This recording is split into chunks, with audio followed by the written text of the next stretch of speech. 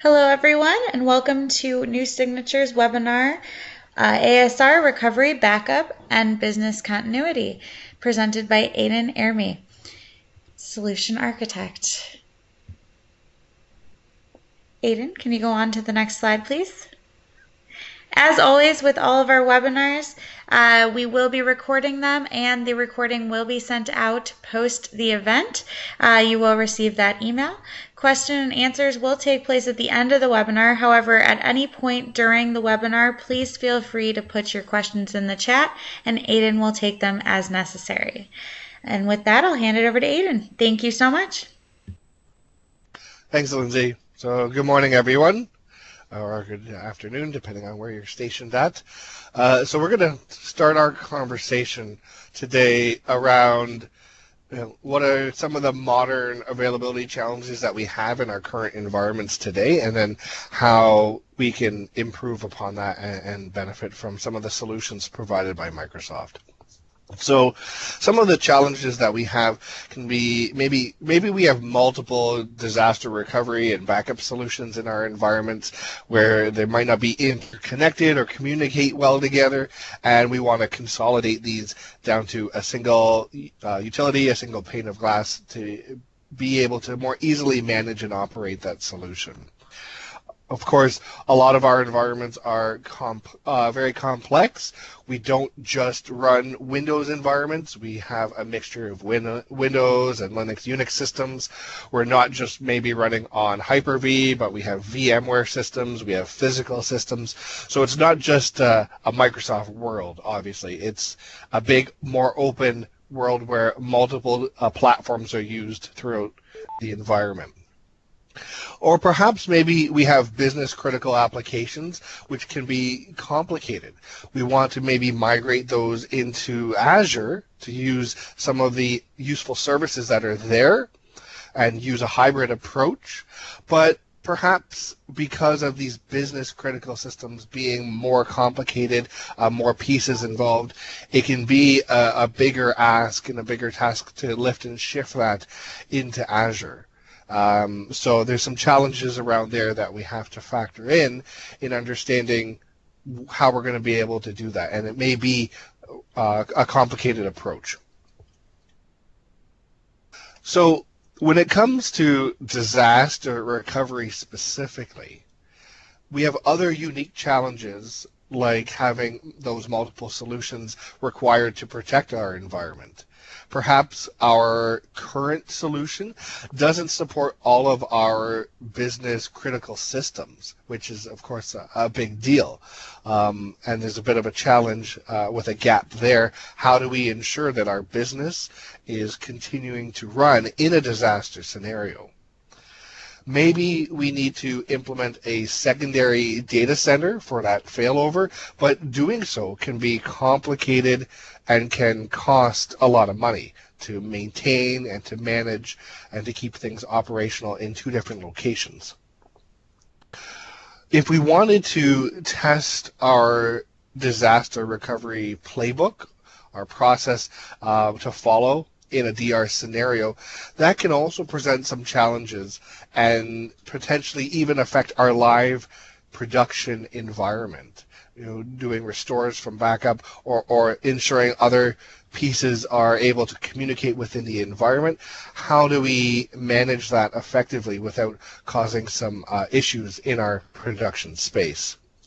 And finally, we have the risk of potential data loss and errors when we fail over to a secondary site. If there's latency between there could be some issues. We don't want to have any corruption when we're doing so because we want to ensure our business critical systems are always operational at this point that we need to restore.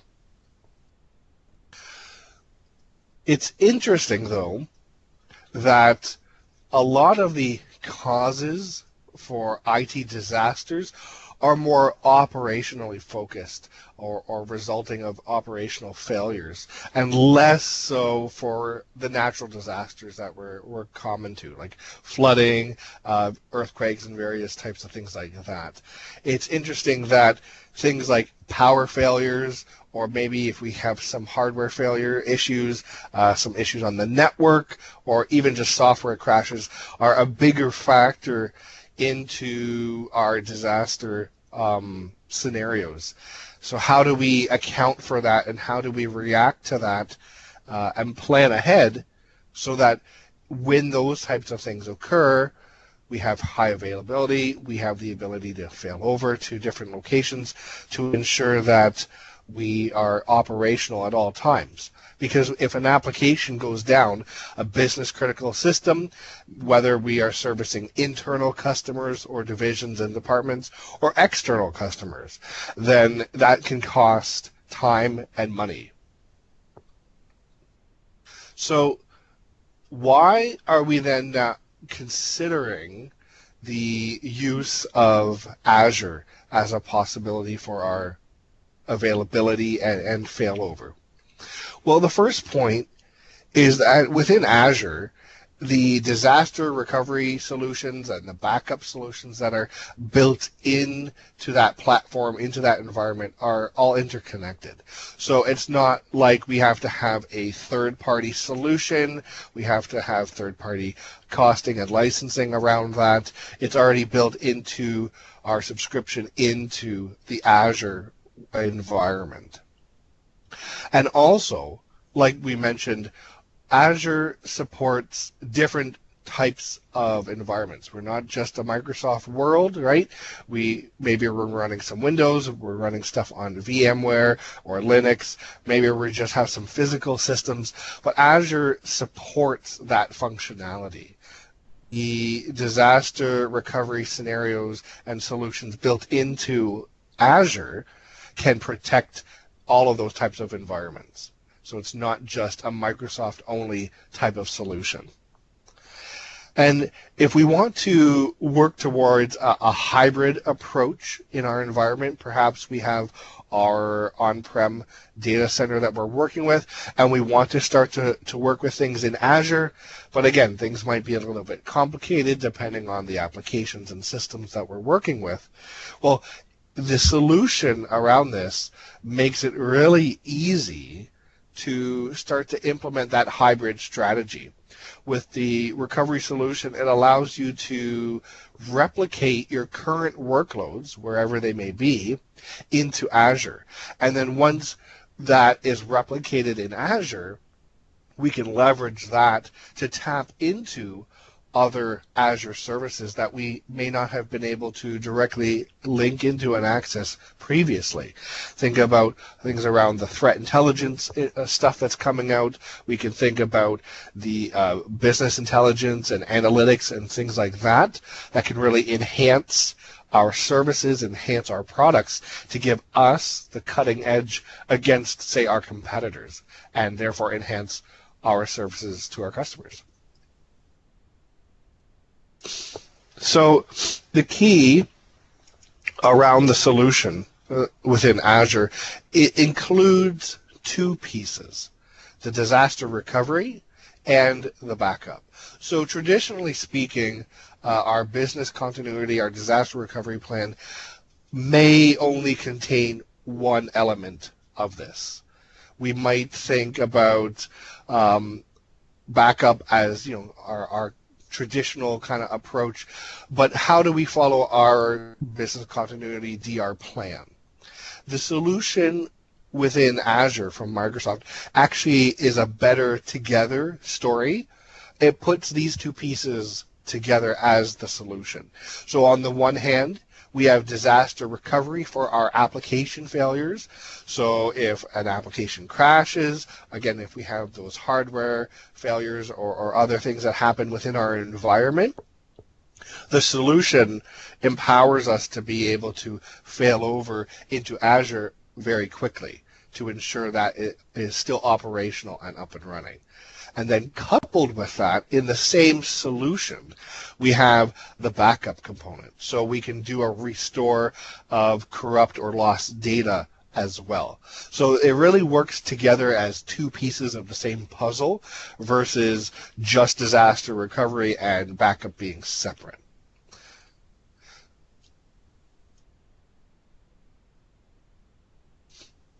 So within Azure, the solution that Microsoft has developed and enhanced and fine-tuned along the way is called Azure Recovery Services. And we can leverage that to protect and extend our existing on-premises data centers. So within that solution, there's these two components. So the DR piece, which is Azure Site Recovery. From there, we're able to protect our applications from any type of downtime, again, with that replication from our current environment into Azure. So there's a copy of it waiting to basically be lit up in the event of a disaster. But also through that tool, because it has that replication mechanism, it allows us to extend our existing data center into Azure and then use it as a migration tool to lift and shift what we have today into the Azure platform. And then when we're there, we can obviously take advantage of the other services that are available in Azure. On the Azure backup side, we have the enterprise backup where we can do directly from our on-premise environment into the cloud. And it's really designed around replacing our tapes. So we may have a backup solution already on-prem that we're leveraging, and that's fine for, say, disk to disk or that current local storage. But if we think about tapes and needing to store data for a long period of time, that can get a little cumbersome, that can be a little challenging depending on how far you need to keep that out. And we'll touch on that a little bit later. But the backup solution can be used in replace of our tape storage. Coupled with that, if we are already using pieces of Azure, the IaaS VM system in Azure for running certain workloads, we can actually directly and very easily back up those IaaS virtual machines in Azure as well. So it works across all the different pieces of our environment, whether we're just working against our current on-prem data centers or whether we're working against stuff that we're already running in Azure. So how does it kind of work? With Azure Site Recovery, it really is a complete DR solution and also a migration tool. So again, like we've talked about, not only does it support multiple types of environments like Hyper-V, VMware, and physical systems, it supports multiple types of OSs. So we have obviously the Windows OSs and various flavors of that, as well as various versions and builds of Linux OSs as well. In fact, it even works with other cloud providers like AWS. So you could have a workload that's running in Google Cloud or AWS, something of that nature, and you want to protect that in a DR type of scenario or even as a migration effort. You can do so through Azure Site Recovery. You can protect that system and replicate that data into Azure. So ASR, which is Azure Site Recovery for short, also supports site-to-site protection. So if you already have two data centers, Site A and Site B, it helps to orchestrate and automate the replication and the failover between those two sites. So whether, again, you're doing physical to physical, VMware to VMware, or System Center VMM to two different sites, it helps to kind of be the bridge between those two locations, keeps things in sync, and helps make it easier for a recovery plan to be initiated and fail over very seamlessly. So when we want to replicate or migrate certain workloads, the DR solution really is on demand, and it empowers us to automate failover. And that's a key. Automation helps to have a repeatable process, so we could take part of our DR playbook, and if certain activities or processes and pieces are standard and never really change, we can automate some of those pieces to make them consistent, to remove the factor of sometimes having human error or things of that nature. So we can use that solution to be able to be more consistent and confident in our disaster recovery processes that we've built. Additionally, we can also use it for third-party workloads. So we see like Oracle and SAP and other things like that that are a factor in there as well. So we can use this tool as that migration component if we wanted to move those larger, more complicated workloads into a cloud provider like Microsoft Azure.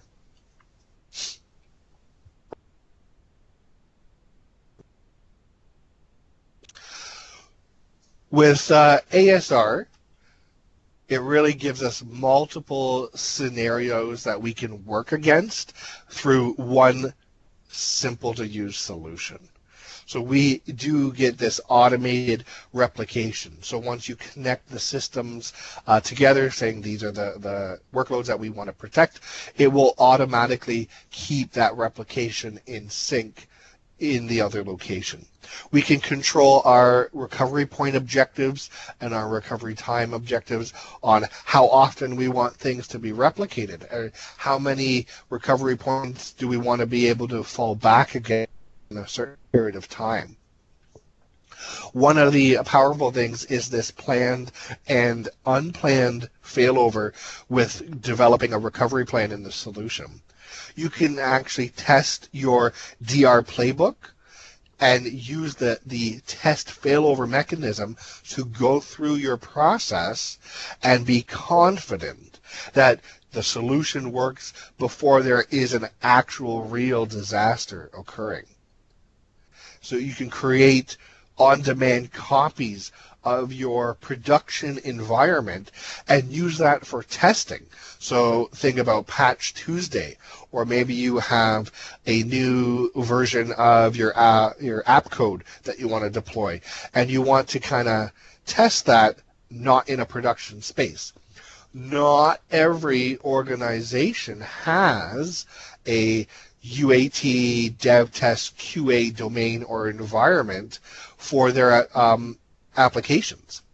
So using the solution, you're able to replicate your production environment into Azure, do a test copy of that, and apply those patches against it. Apply the new code or something of that effect against what it really is in production to validate that, yes, these patches won't be, negatively affect our application, or the new code works as designed, before you roll that out into your actual production environment.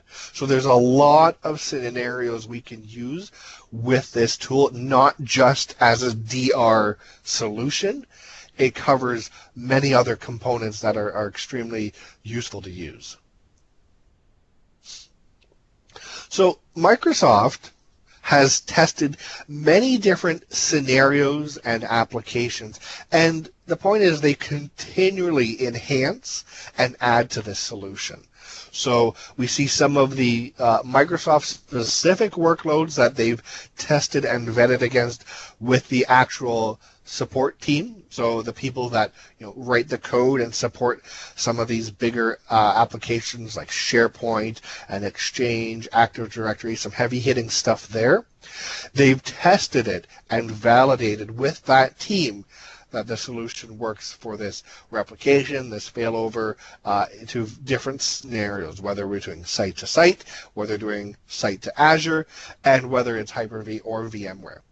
And of course, for third-party things like SAP, Linux stuff, Oracle, Microsoft has tested against those components as well. And we see some things are also still in the works. So the point is, it's not just as it is today. The scenarios continue to be added to and enhanced further down the road as new technologies come out, as new needs come out.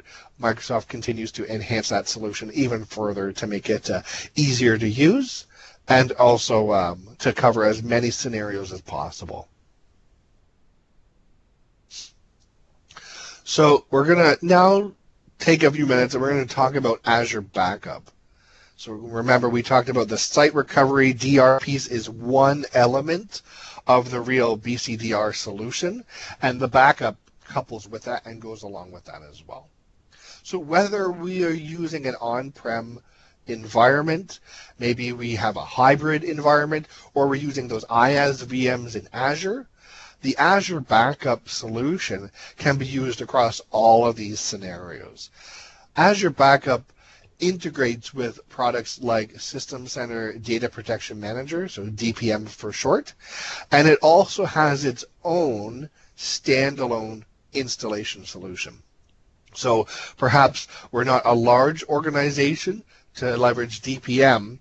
Maybe we're in the small, medium business market. Well, we can have the Azure Backup Server, which is nearly identical to DPM in functionality, to be able to have that local disk-to-disk copying solution.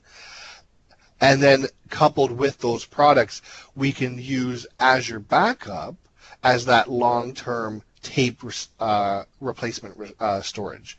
So we can integrate into these solutions and use Azure Backup for long-term.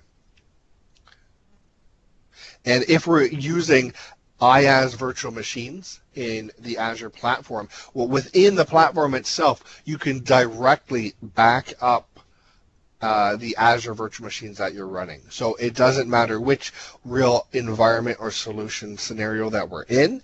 The point is the solution works across all of the different scenarios.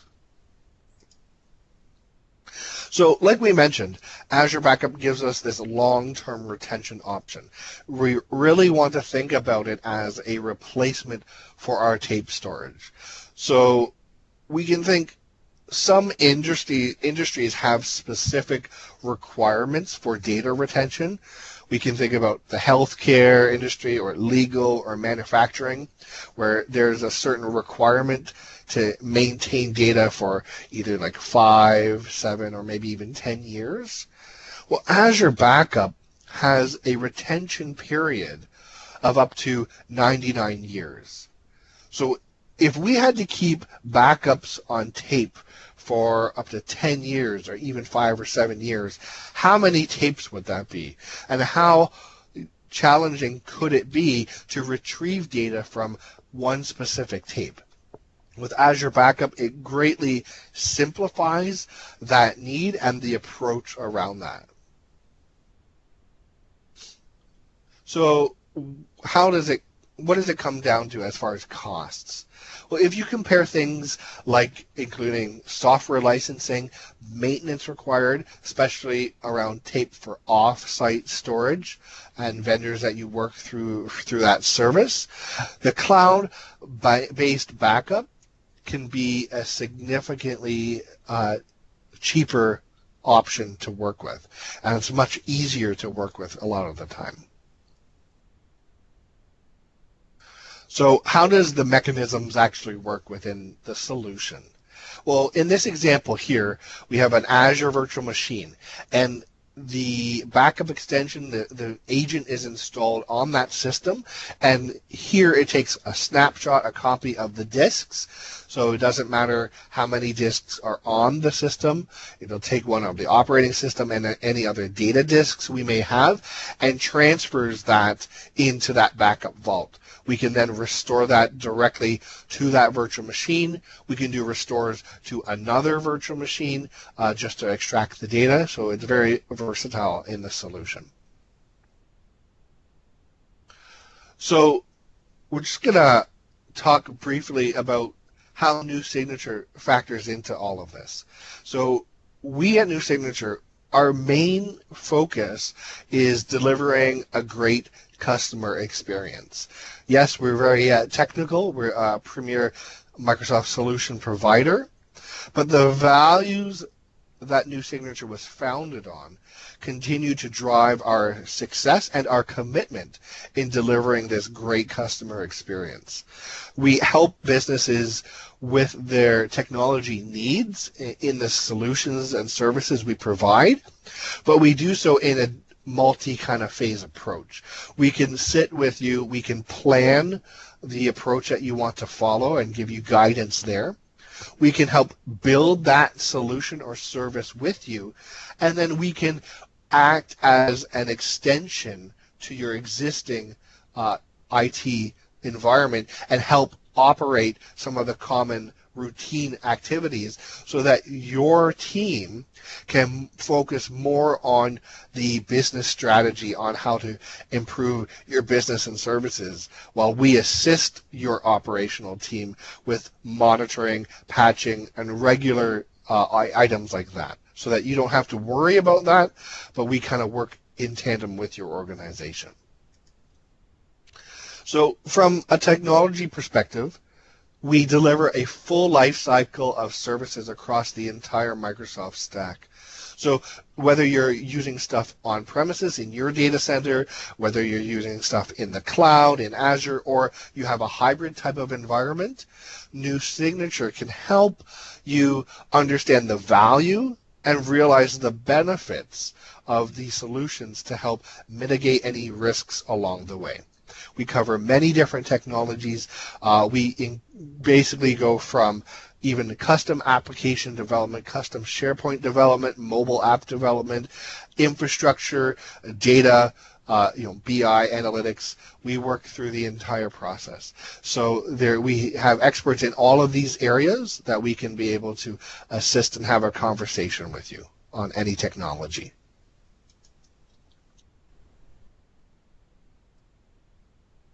So New Signature has developed a recovery experience built on this ASR, Azure Site Recovery technology. So we can work with your organization in developing a comprehensive, complete recovery plan and work with our team of experts to help create that plan, update it as needed, do maintenance on there, and even execute that plan. So if there's an actual disaster, we are available 24/7 to take that call and really give you that guidance and assist you in that time of need with our highly skilled team of experts in executing your DR recovery solution and plan. We can utilize the best of the Azure services so that you can rest assured that your application will be available even if your disaster center, or sorry, not your disaster center, your data center has a disaster happen to it specifically. So our services are broken down into three pillars or offerings. We have our professional services, our managed services, and cloud applications.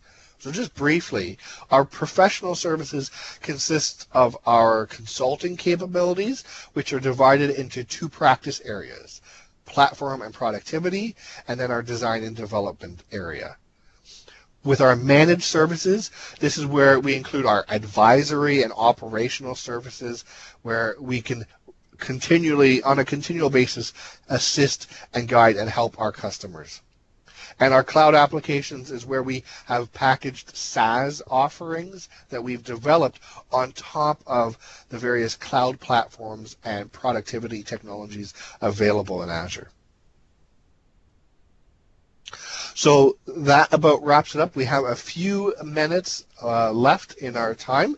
I'm able to stay on a little bit later if needed. If anyone has any questions about any of the solutions or would like to discuss anything in further detail. Great. At this point, you're free to unmute yourselves or place a question in the chat box. If you decide that you do not have time nor want to ask something here or think of something post-event, please feel free to email us at any point at info@newsignature.com. We do have the contact information up on the screen. Again, thank you so much for your time today and joining us. This recording will be provided in the follow-up email that will be sent within 48 hours. Thank you.